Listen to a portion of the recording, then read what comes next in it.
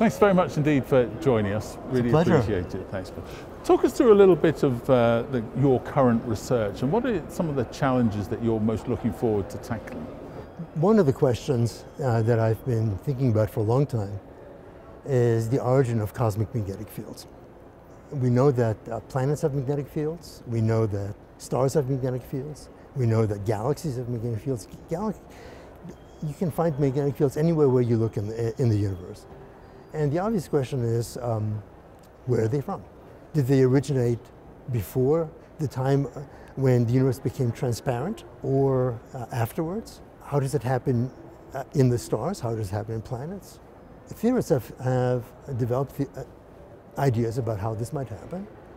Probably the first key paper was by a colleague of mine who has since passed away, Eugene Parker, who had the first concrete suggestion of how, for example, the sun might generate its magnetic field. Now, since then, there have been three different questions that have come up. One of them is, where do the seed magnetic fields come from? The starting bits. And there is an answer to that theorists have. It's called the Biermann battery mechanism. We know that we're surrounded by turbulent fluids, turbulent conducting fluids, let's call them plasmas. You stick a magnetic field in, what happens? And theorists have developed the idea that turbulence in a conducting fluid can actually amplify these seed magnetic fields. And then finally is the question of how these large-scale fields that, for example, the sun has, and the paper by Gene Parker that I mentioned before was the first one that actually came to basically explain that. That's just all theory. Right. What about experiment? So it turns out one of the remarkable things of the last decade or so is that it's been possible to do experiments that validate the idea of the Biermann battery mechanism to generate seed fields. And it's been possible to do experiments that then demonstrate that turbulent plasmas, in fact, exponentially amplify these seed fields. And these experiments have been done on some brand new experimental facilities. The National Ignition Facility at Lawrence Livermore, for example, the Laser Energetic Laboratory at Rochester. Right. So we have a pretty good understanding of what happens to the seeds, how they get amplified. The question is, what about this order? And it turns out Gene Parker's idea wasn't the only one. It's not the only one of doing it. And so there's a bit of controversy of which way it's done. And in order to decide, there's nothing like experiment. Right. And the crucial question is, will we figure out how to do an experiment? So where my thinking is going is thinking about how one might construct an experiment to validate this idea, how order can come out of chaos, like it does in the sun, like it does in the planets, like it does in the galaxy. It's very interesting, isn't it? Because you're talking about new facilities that enable you to be able to conduct experiments Absolutely. that you might not have been able to do before. And that must be very exciting for a physicist. It's hugely exciting, and also what's particularly interesting is it's hugely accidental, because the facilities I was just talking about were not built, they were not paid for with the idea of entertaining people like Bob Rosner to do his science. They were actually conducted for a totally different purpose. They were constructed for the Nuclear Stockpile Stewardship Program by the Department of Energy. So it turns out those facilities have what is sometimes called an open science program, so where you can do unclassified experiments. And my colleagues, for example, at the University of Chicago, in collaboration with folks at Oxford, for example, at Rochester, were able to do the experiments that I talked about before. I know one of the other areas that you're very much engaged with is energy, isn't Right. it? Talk us through that. So I became interested in energy matters when I was at Argonne. I was the chief scientist and director there, and I spent a fair amount of time in Washington, D.C., and what I discovered when it comes to technical matters, including energy, there are sensible things said, but also a lot of things said that are, I would say, let's call it hot air. So I got interested in this question of whether or not we can do more as scientists to become part of the conversation. So at the University of Chicago, it led me to, with a partner, an economist named Bob Doppel, to create an energy policy institute called EPIC, which had this unique feature of a physicist and an economist actually spending time together, perhaps arguing some of the time, but at least enjoying each other's conversation and helping each other understand what's going on.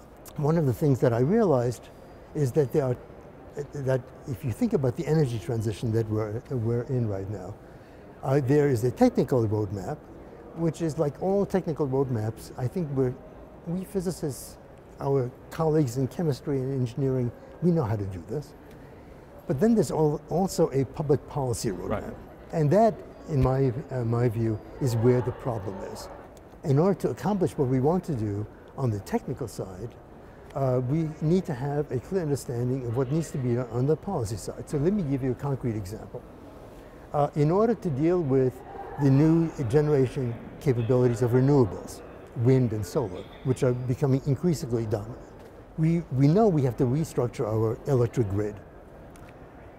Well, in the United States, that's a difficult thing to do because the agency, federal agency that's responsible for the grid, FERC, is unfortunately not empowered to really do this easily. And so there's a roadblock here that's legislative in nature, and one of the consequences is you get into these partisan arguments that basically just delay the whole business. And so, okay, we may be generating lots of electricity by renewables, but we don't have a very good way of now dispatching it in an efficient way. So what I see is we have to figure out a way, perhaps scientists can help in turning the conversation on the policy side away from partisan matters and doing what we've done in other areas. For example, in space matters. I think both parties, Republicans and Democrats, were together in their vision of what should happen in space. And so NASA has always been a fairly apolitical kind of agency. During the Eisenhower administration, when we built out our national network of highways, again, that was pretty much a nonpartisan issue. Right. And we need to find that also in the energy field, and we're not there yet. An outsider might say, perhaps not hugely constructively, that stakes are very high. Yes, they are. I mean, one could argue that the future of our planet is at stake here. The stakes are very high, and the consensus that you're hoping for seems further away than ever. Right. Yes, it's true. It's driven by many factors, some economic. There's no question that it's expensive to change large systems, so people with vested interests are challenging to move. We see this, for example, in getting rid of coal. We have a state, West Virginia, where the coal industry is a mainstay of the economy, and we have to figure out a way of helping them survive this transition. I see this really as trying to find a way of a win-win, where, for example, the folks in West Virginia can understand that they will be helped through this transition, that we're not just throwing them to the wolves.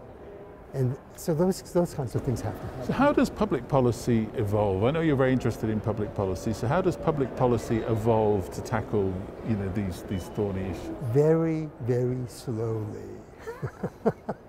Unfortunately, I mean, I think, you know, as physicists, we're sort of used to, you know, we've made a decision, this is what we're going to do, let's do it. That's not quite how it works. And so what we're running into here is, of course, a problem that science has more and more today, which is the skepticism that many in the public have towards science. Just because I or my colleagues say this should be done doesn't mean that people will applaud and say, yay, verily, we should do this. Part of the problem is our language. When I talk about a topic with my colleagues, I use certain words, vocabulary, that I think can easily be misunderstood by others who are not steeped in science culture. So for example, when I say, I think I'm uncertain about this, I recall telling this to one of my uncles, and talking about some energy problem, and I said, well, we're not quite certain about this. his response was, "Oh, you mean you don't know what you're talking about?" I said, no. Right. So we have to explain when we say we're uncertain, we have to explain what that means. That's the point number one. And point number two is, as scientists, we're used to changing our mind when we get more evidence. Right. That can be also misunderstood because it could be said that, well, your previous opinion, you were just lying to us, you're just making it up. And I think the idea that we respond to changes in evidence is something that is not a trivial matter to explain, and has to be done the right way. And that has to do now with language, that I don't think anybody, scientists or not, likes to be talked down to. You make a lot of really interesting points, but you talk there about the way that scientists might work, about reaching a consensus and taking something forward. But you also talk about the sort of trust deficit that there is, and one almost feels like that the scientists may be working a different way to those people who don't believe or have that trust in them. So what do scientists, not need to do, what can scientists do to help in this area? I think the APS has programs in this regard. The theme really is trust science, and the question is, how do you do that? And I think the way that's done is basically to have, we're part of a social milieu. We have neighbors. Right. All of us have neighbors. And there's nothing wrong with us talking to our neighbors about how we feel about issues that touch on science, what science matters. And these conversations are not conversations where I'm lecturing somebody, because that's the last thing that needs to be done, where we just talk about something, where we listen to the concerns of the people that are our neighbors, and we respond to them in a way that isn't a matter of just us lecturing them, but basically trying to explain. I guess my final question is something you've touched on before, which is the future of your profession. And how kind of encouraged are you by young people coming through, and what do we need to do to help? There are two answers to that. So the first one has to do with the question of, what about physics itself as a discipline? My sense is that we're really on the threshold of an entirely new era of physical sciences. In part, that's driven by the fact that we have new ways of looking at data. I think the advances that have been made by our ability to gather enormous amounts of data, to process it, to store it, and to process it, to use, some people will call it AI, but I would prefer to call it machine learning capabilities, to search for regularities, to improve our ability to optimize, to do things like, for example, invent new ways of synthesizing materials that are purpose designed. All these kinds of things, we're right on the threshold of this major transition.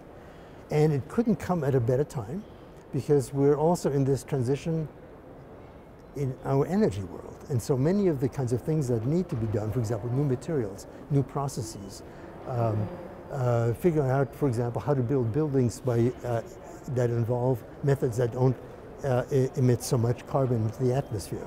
All these things all go hand in hand. And so I think first of all, there's a lot to do, a lot of new things to do. And what's particularly interesting, this is really basic research that's driven by needs. And so sometimes, sometimes our students, I've had students who've come to me and in a sense exhibited some regrets that they're doing some science and the science is ignoring the rest of the world. And actually physics is moving in a direction where it's not like that, where what we do matters for the rest of the world. So it's inspiring. So what I'm saying is that actually to be young at this point in time is just a great time to get into this field. And I think it's pretty clear that we're limiting ourselves to the extent that we don't invite everybody who can do this into the fold. And so I'm a huge proponent of going after folks who traditionally might not be thinking about physics, people that are definitely underrepresented in our discipline. All that's required is to have the enthusiasm and the smarts and you can become a physicist and have a great time. I've certainly had a great time being a physicist. Why can't others? They should.